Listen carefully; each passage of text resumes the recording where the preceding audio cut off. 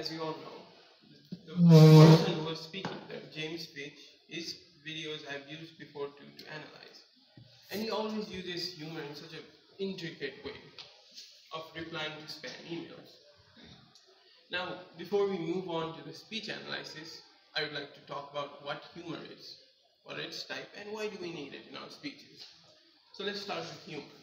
Humor means the feeling, the act of being comical, of being funny, of being entertaining. So that's humor.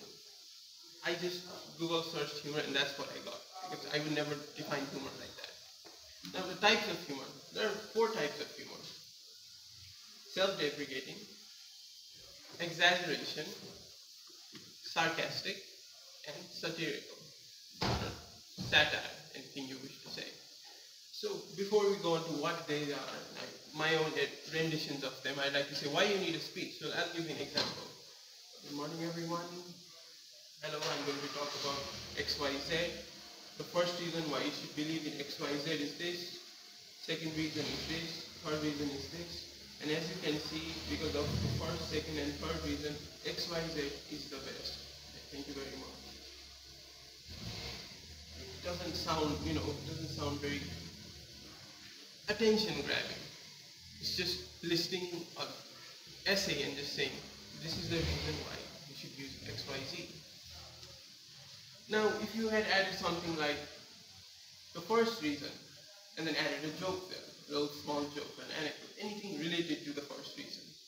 You're talking about banks or why you should use e-banking, and then just say a funny story about how you had to wait for 2 hours physically in a bank. But with e-banking, just 15 minutes done. You can say something like that. Just an example, I'm not taking a dig at any banks. Just a joke, just a joke. We might have bankers here who might get offended. Now, so that was one example I gave about speeches.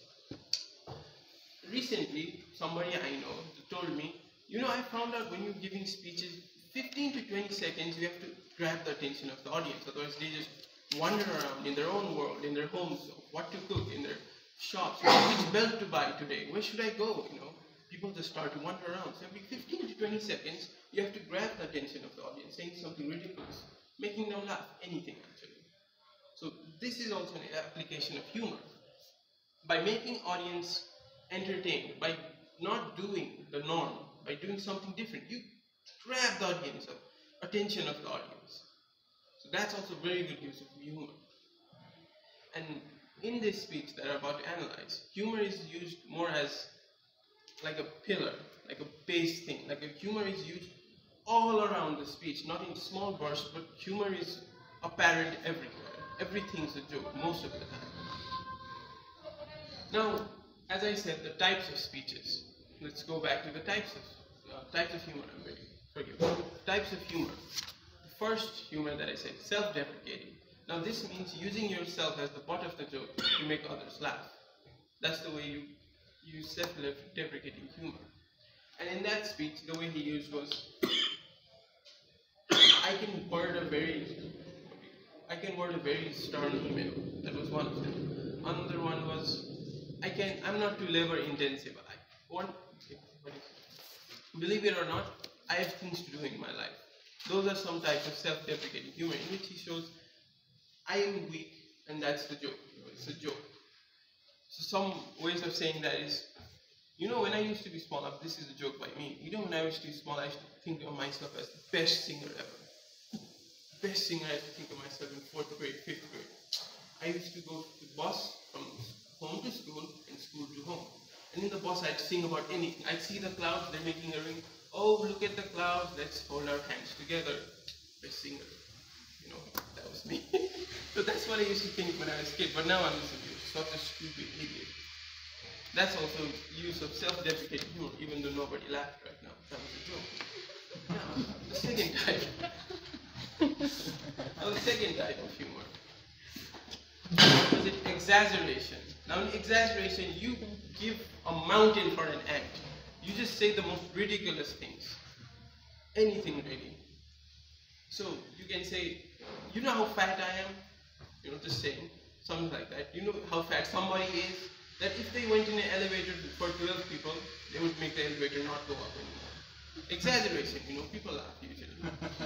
Again, you didn't laugh, so that was on me. Now the third type, which is sarcasm. Now sarcasm is it's a bittersweet thing. If you don't use it correctly, you're seen as rude, because sarcasm is saying one thing but trying to say other thing. Somebody gives a speech, you don't like say, wow, that was such a good speech, wow, sarcasm. You don't like someone's speech, but you say, no, you don't like someone's speech, but you say, oh, that was the worst speech ever. But everybody's clapping saying good, but you're the only one saying that's not good. No, this was not as a joke, but as a way to define sarcasm. If you use it badly, the person who you're saying to will get offended, will get angry, might even beat you up. So be careful. I'm saying be careful when you use sarcasm. And now the last, satirical. Satirical or satire is used in a way of saying, poking fun of somebody, some organization, just as James Fitch used them. He poked fun of those supermarket ads, of those spam emails, of the emails you can unsubscribe, of the email system as a whole. He was poking fun throughout his whole speech, saying, ha ha ha, look at that, so bad. The joke that I used about banks, I was poking fun of banks. That's satirical. Self-deprecation, I said.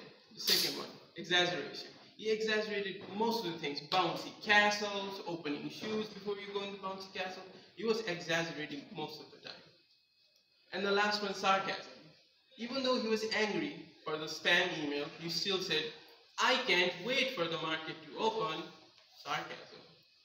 So he used all forms of humor to grab our attention, make us laugh, remember what he said, about how to live even with the bureaucracy of life, how to not be hasty when you become angry with people, but rather be a part of it and make other people laugh. So that was my analysis. Thank you. Thank you for the speaker, Prateek, Kharel.